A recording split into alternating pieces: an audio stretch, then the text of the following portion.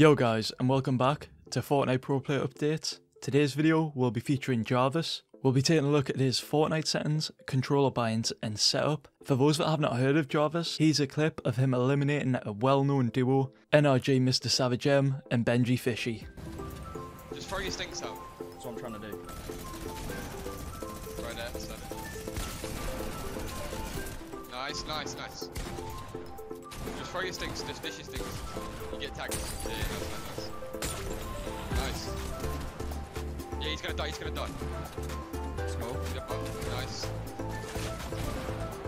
Just play it out. You got it, zone's closing in. I'll leave all of Jarvis's links below so you guys can go check him out. Now, let's start off with his Fortnite settings. So for Jarvis's video settings, he was playing on 1511 by 1080 stretched res. However, he can no longer play this and now has to play native as it's required by Epic Games for Fortnite competitive play. If you guys want to know more about this, I'll leave my video linked below.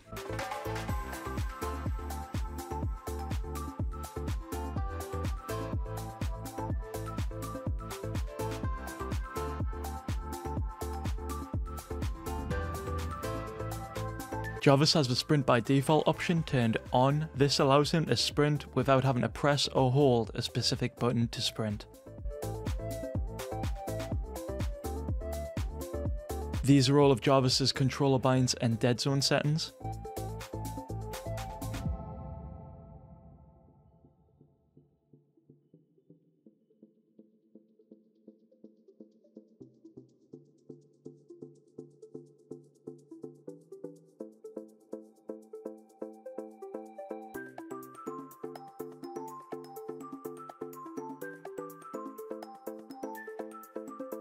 These are all of Jarvis's peripherals. For Jarvis's controller, he's using the Xbox Elite wireless controller in white with two paddles attached to the back left of it. The top left paddle is bound to RB, his floor bind, and the bottom left paddle is bound to LB, which is his roof bind. The thumbsticks on his controller are just the default ones, no control freaks are attached. Also, Jarvis holds his controller using the right hand claw grip. His monitor is the Asus VG248QE 24-inch 144Hz refresh rate.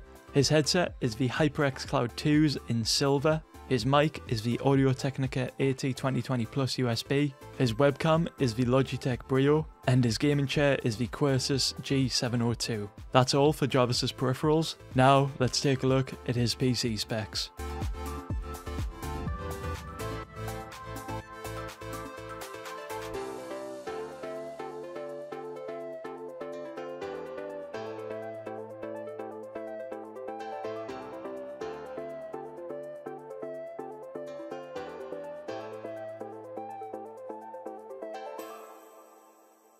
And yeah guys, that's all I got for today regarding Jarvis. Be sure to drop a like on the video and subscribe if you're new to my channel. Also guys, remember to have someone's supporter creator code selected in the Fortnite item shop. It can be Jarvis BTW, Codelife, or any other creator's code. It's worth having someone's code locked in guys, as it's a super easy way to help out your favourite creators. And yeah guys, thanks for watching, peace.